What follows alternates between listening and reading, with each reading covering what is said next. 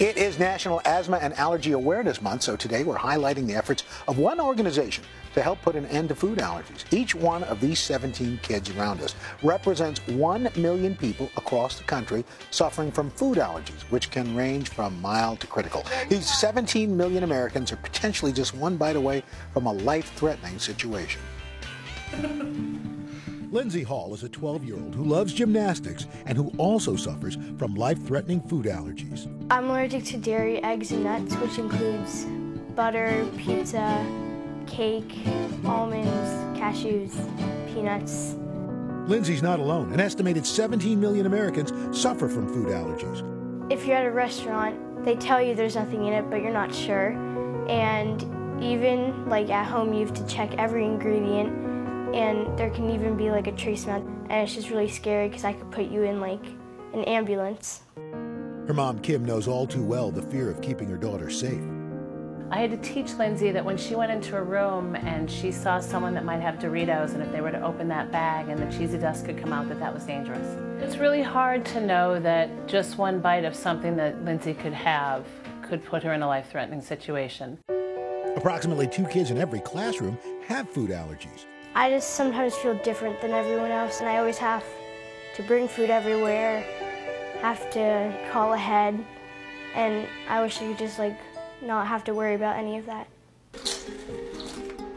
12-year-old Jake Hourman also understands the struggles of living with severe food allergies to peanuts, tree nuts, and sesame.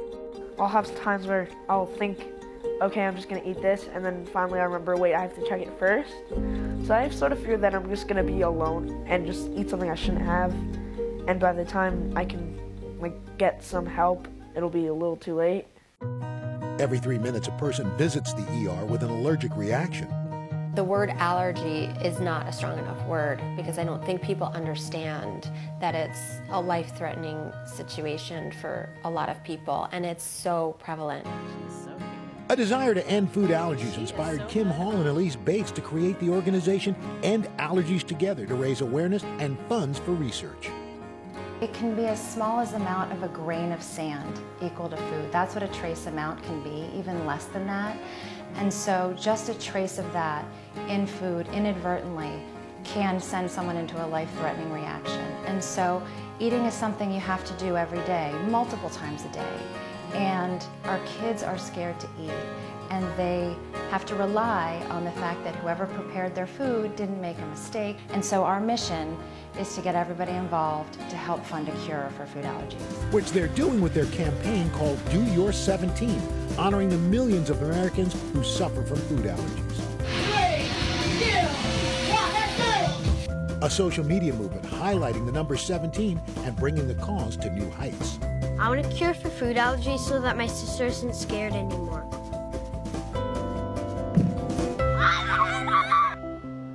Dr. Carrie Peterson, who's an internal medicine specialist, helping us understand more about food allergy. Dr. Peterson, why is it, do we have any idea why there's this surge in food allergies? Why suddenly we're seeing this? It's been growing, it seems like, year after year. Yeah, that's right. When I was a kid, I don't remember any children in my class having allergies, but nowadays we see 5, 6 kids in one class having them. It's not very well understood. We know that they are inherited genetically. There are theories. One theory is that potentially the overuse of hand sanitizers and antibiotics may play a role, but it's just really not clear. So what are the early signs that parents should look for in their children? So there's a whole spectrum of symptoms.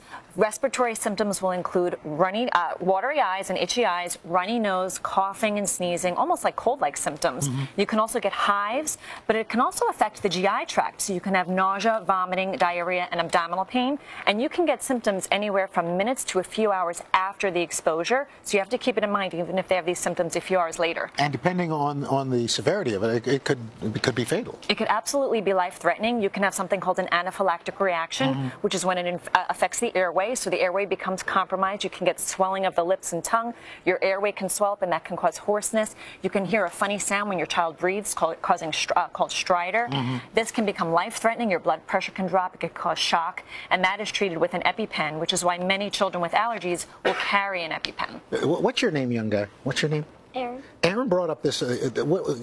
How promising is this peanut patch we've been hearing about? Well, the idea now is that if you expose a child to small amounts early on, that you can sort of almost create an immune reaction to the allergen, and that over time you can reduce the reaction that they have to the product. Unfortunately, peanuts and shellfish tend to be the allergies that most commonly last lifelong, whereas meat, milk, dairy, eggs, and soy and wheat, or other common allergens, kids tend to outgrow them about 80% of the time. And I do want to make parents aware that, for example, if your child is allergic to milk, it doesn't necessarily mean that they only have to avoid milk. Milk is also found in butter and cheese, so you have to be very aware of the ingredients in other products. And also that they tend to be compartmentalized. If you're allergic to peanuts, it doesn't mean you're allergic to wheat. Right. And you don't have to go to a restaurant and avoid wheat. We've got more information on our website, today.com.